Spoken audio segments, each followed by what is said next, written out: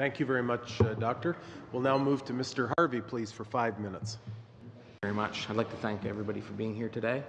I want to follow up on my colleagues' comments.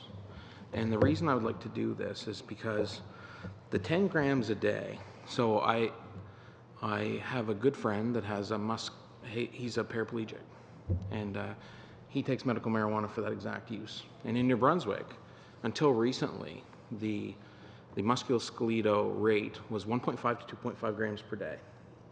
And it was increased in the last year to 3 grams per day, which is actually at the high end for the average. The actual identified, if you go to the Health Canada website and you look at the recommendations on there, it says the average for smoking and vaporizing, the median reported dosage was 1.5 to 2 grams per day, respectively. For edibles, the median dosage is 1.5 grams per day. For teas, was also 1.5 grams per day. So, what you're saying is that, and I mean, it's your department, and basically what it identifies is that Veterans Affairs has identified that the need of somebody that's a veteran is more than 4 times the amount of the average Canadian. And no, I'm not done yet, but when I'm done, you're more than welcome to speak. Okay?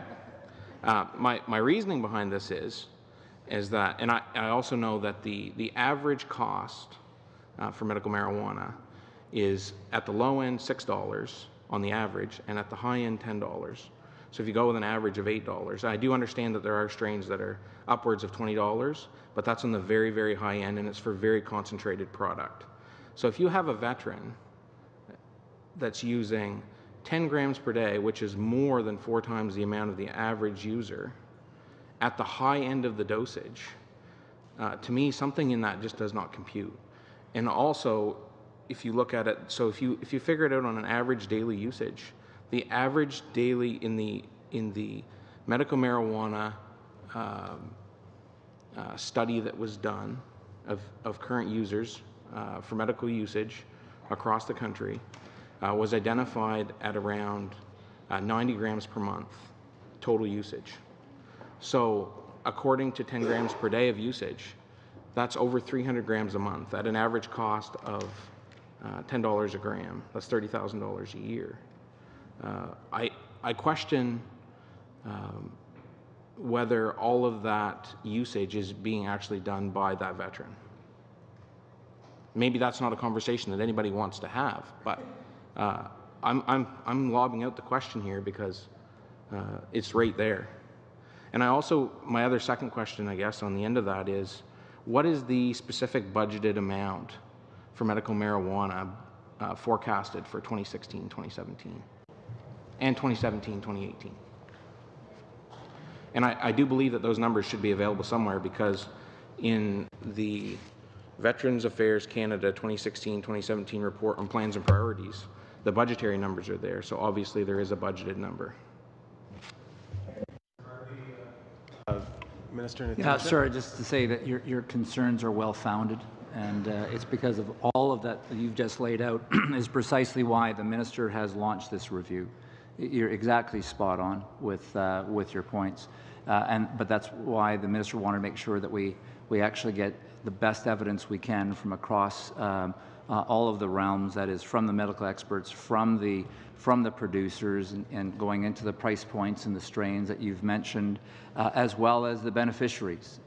And again, not obviously meeting with all the beneficiaries, but with a select group to understand the various perspectives as we try to figure out how to move beyond this guideline that was put in place in 2014, and how do you normalize this to ensure that there is not a unintended consequence of making the health worse for the veteran, and indeed supporting the physicians for the well-being of those veterans. So this is precisely why we're working on this. We've been working, and we've just had a summit of, as I mentioned before, of all the veteran associations here in Ottawa recently to educate the community in terms of the kinds of points that you've just mentioned.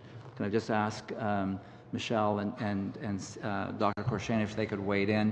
I don't have the number on me with regard to 16 or 17, 18. Over to you. Very quickly, our time is pretty well up. I'll give you the extra time, but Okay.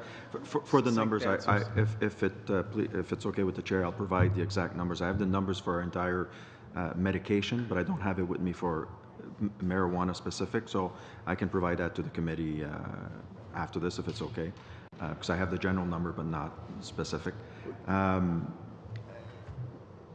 As the deputy said, this is exactly why we're following up on the policy. We did put into place 10 grams at that moment because once Health Canada changed, we were sort of caught, and we did cap.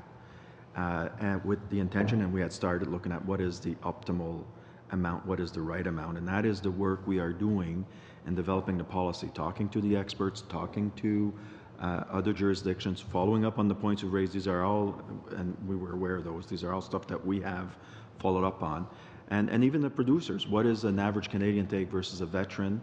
And they have different categories. I won't get into all of it, but who takes what? Some are at that level, some are a little higher, some are actually lower, it depends on.